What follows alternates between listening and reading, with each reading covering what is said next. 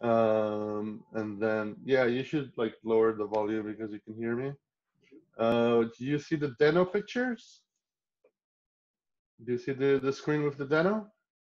Benji? Yeah. Okay. Awesome. Yeah, I can check that with Benji. So 1 second. Okay. 8 years ago, during my final workshop project in the networking class in college, the professor walks into the door and tells us about this new platform called Node.js. And it was about JavaScript on the server, which was strange as hell because I was doing C++ and Java at the time, and I was a bit biased toward JavaScript, especially on the server side. And by the end of the talk, I learned about WebSockets, dynamic typing, async operations. Then I did some more research and I approached the students I was doing the workshop with and convinced them to change the project to Node.js. It was great fun, great people and community, got a lot of feedback, and it was a chance to really like tear down all the information you know and kind of rebuild your view of the system. A little bit about me. 1 second. I am Doron Tsur. I've been developing code for around a decade. You can catch me on Twitter. You can also catch me on GitHub. Next time I'll put it on. In the past, I was a developer at bit.dev and Wix.com Research, and I'm starting a contract in Tikal very soon. I have a great family, and with my partner Zila, 2 girls and 2 cats, and I have very strange hobbies. So without further ado, let's go to the lecture itself. So today I actually called the lecture, uh, sorry, I actually called the lecture, Benji, can you get me a glass of water? Sure, yeah. Yeah. So I actually called the lecture import map because knowing is half the battle, but right now, if I would have to rename it, I would call it import map by example. We're going to discuss the Deno way it's applicable, but most of the things I'm going to say today are applicable to the browser. Thank you very much, my friend. And it's about basically import map is how you handle dependencies. Deno doesn't have a package JSON when you publish a model, and you need to handle dependencies somehow. So that's exactly what the import map comes to solve. I think in Chrome it's still behind a flag in Canary. Benji will probably correct me if I'm wrong. But we're gonna go on the spiel of how it works in Deno. And first, just as a reminder, for those of us that don't remember, in Hebrew, of course, how does ESM look like? So ESM looks like something like this, and in Deno, it is not pretty, my friends. It is not pretty because basically, in order to get an import, you're gonna have to have this long URL, and it has advantages because you understand where the model comes from, and you can use basically any kind of file server to host your model. And right now here, what I have is just like this example taken from the Denoland website. And if I will get into it, I can run it, and it gives me hello world. It didn't compile the example like it normally does because I already ran these examples before to make sure they're working. And that's how it looks like without import map. But we kind of like coming from the common JS system, we're not used to like this caller TS thing, and we're not used to this whole URL. And I would really love if it won't be there. So I'm going to show you the same example, but just like with an import map. And now this looks sane. This looks familiar.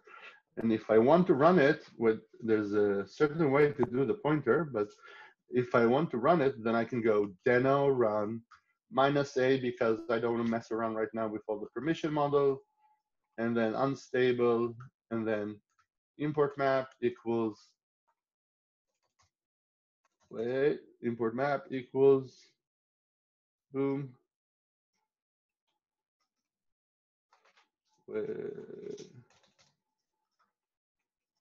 and then just run my main file. For some reason, because it's called with and not main. Oh, okay. Okay, so let's try this again. So I'm running -n to allow everything, minus unstable because the import map feature is behind an unstable flag. I have an import map JSON, but we're going to look at it in a second. And I have the main and I have the main.ts file just to make sure it's called with.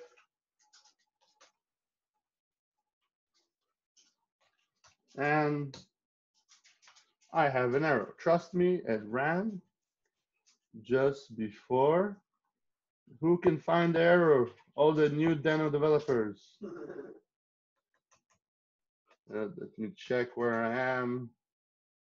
Okay.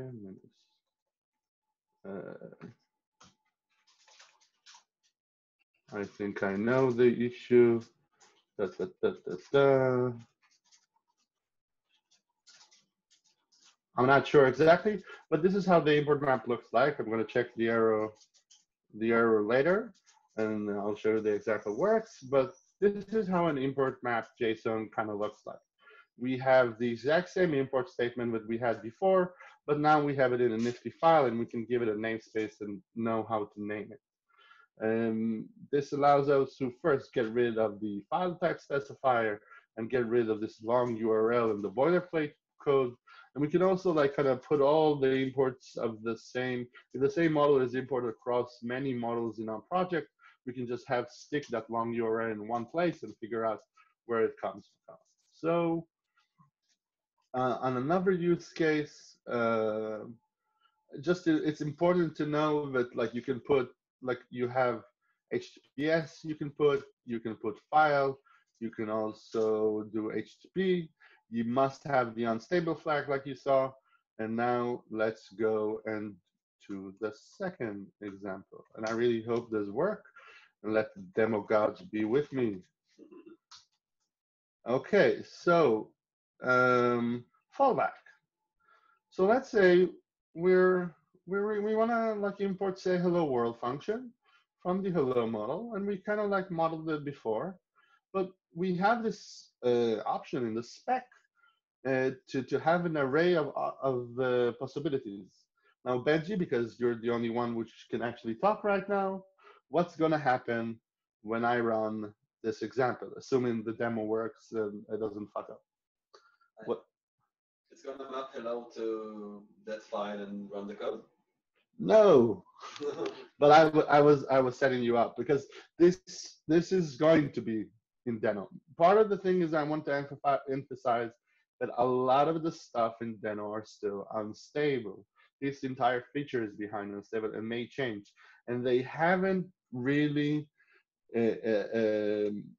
managed to implement multi-address mappings are not supported yet. So you're gonna, if you're working with Deno, you're gonna get a lot of those. It's in the spec, and I even think that it works already in the browser from what I know, but it doesn't work yet with Deno. If you want to create a pull request, I read the Rust file today, and the previous talk was very interested, and I'm wondering how I can get into Rust, but it's a long 1,000 lines of code Rust file with a lot of tests in it. And if you want to change it and make a multi-address mapping complete, you should go ahead and do it. I plan to do it. And if you want to collab on that, feel free. So let's go to the third example. Hashing. Bam. We have hashing. So the point here basically is on a lot of cases, let me just close my previous example so I can go back to this. In a lot of cases, when we actually publish models, we kind of get the content of the model, hash it, grab a few bytes off of it, and then overload the information on the name. It's for cache invalidation purposes. But and then when if we're not using import map, the statement we see here is going to be in our source code. And then if we change A, what's going to happen? Just to show you the example, main takes from A takes from B. So let's say we change B. What's going to, and we're not using import map. So imagine that instead of like, having B here, we have the full qualified URL with the hash inside, and we change the content of B. What's going to happen? We're going to need to change the content of A because the import is going to change because the hash changed. We're going to need to change the content of main because the content of A changed because the import statement changed. And then main. So we get this like cascading effect throughout our code base, and we don't want to bust our cache. Now, some people would say that maybe caching is not that important in Deno, but we do use Docker build. We do want to keep changes in our code locally. And sometimes we want to shorten the time of serverless functions when they go up. I feel this is a very useful feature just to see another cool use case. And for the hell of it, I will try and see if it works. Hello world. So it said hello world in hashing. That's amazing. I'm impressed that it works. So right now, let's go to the scoping example. What happens? I have main. Main uses A, but in my import map, I have AV2. And you can see here I have AV2 and AV1. And that's perfectly valid when you are running version into your models and you want to say this specific file path or URL runs to V2. But main is kind of old and it still uses V1. And I want the way to cheat and kind of change that and kind of use the older version. So, but I'm mapping to V2. So a way to escape that is basically using scopes. I'm basically saying that in main, you're gonna have to use A from version 1. If you see that, you're gonna have to use it from version 1. So instead of saying hello world version 2, it's gonna say hello v1, I hope. Let's go into scoping and then go down and run minus unstable import map, and then I specify the import map JSON. You have to specify it, by the way, if I haven't said it before. And it said hello v2. How very disappointing. How very disappointing. I'm gonna have to recheck that example and get back to you if someone is interested. I'll show that to them later. And here to the most like interesting example in my mind is there's a lot of things going on here. Just let me make sure I delete the correct file, move to trash. And now we're gonna see some like a bit more Deno code. So let me hide the non-important details. One of the suggested workflows with import map, and it's very applicable in the browser on the script tag. If you run a script app that generates a dynamic import map before you call any import statement, you can basically do like kind of like feature detection. And I was thinking about that and how it's applicable in the Deno sense. So I wrote a function that basically generates an import map JSON. And this function basically says, am I running on Linux or am I running on Mac because I'm refusing to use Windows? And if I'm running on Mac, it's gonna say, hello Mac. And if I'm running on Linux, it's gonna say hello Linux. So just to go over the code, I call this function, I get an import map object, a little bit of file type, file path magic. I write a JSON synchronously to the file path of the import map, and then I do Deno run. We'll get back to a second. I get the output from the std out from the command and copy it to the main process so we can see it's piped. And then I removed the file. When I tested before, I went like this. So that's why we still have the import map. So next execution, this bootstrap file would be able to redetect the feature in case something changed, in case, I don't know, the OS changed, in case maybe we're not checking for OS, we're checking for special driver, peripherals. Deno has a lot of things when it talks about application development. And so I think it's a very valid example. So another thing, let me just do this. And then we're gonna go again, then on run, minus thing, minus unstable, import map, and then I'm gonna run my bootstrap file. And that bootstrap file is basically going to run the main function. And it errored. That is unbelievable.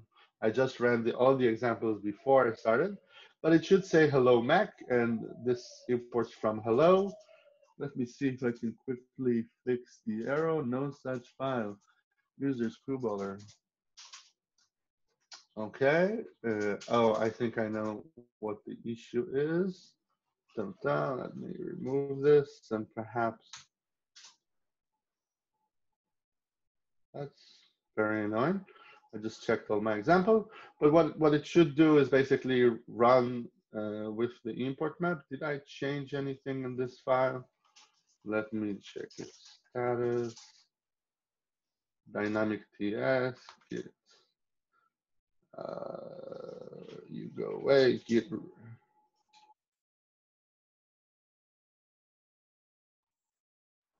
reset. And it just, my headphones died on me. 1 second. You want me to turn on the volume? Yeah, please do.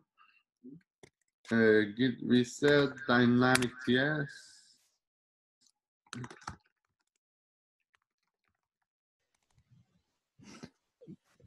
So sorry to interrupt, but maybe reload. Maybe. No, it's fine. I'm gonna give it one attempt. Okay, but what it should do is basically say hello Mac and not hello Linux. And just to tie up the lecture, so we saw that import map in Deno and how to use it. And we saw several use cases which are valid for it. If you have any further question, you can email me, you can ask now. I think Deno is another great chance to look at the problem in a new way and kind of relearn the system again in the same way I did 8 years ago. And I want to thank you for your time. Woo! Awesome, thank you. Let me just mute you real quick so there was no echo. Thank you so much, Doron, for the talk. Really cool. I see some people had questions. Let's take them later. The file is deleted. I don't really understand that very much. So just a fun tidbit about import maps, super interesting feature. I think they're gonna take over in Node 2 and in browsers because like everyone wants a standard way to do like this sort of mapping. There is a huge argument between two opposing camps. There's like the Guy Bedford, the SPM camp, where he sees import maps as like this whole encompassing dynamic thing. And the other camp is Dominic that sees import maps as like this immutable final thing where you have one import map and like they're not dynamic. So it's really interesting to see how like import maps will shape out in the future. Definitely something we're gonna see in Deno and otherwise. Awesome. It works now, by the way.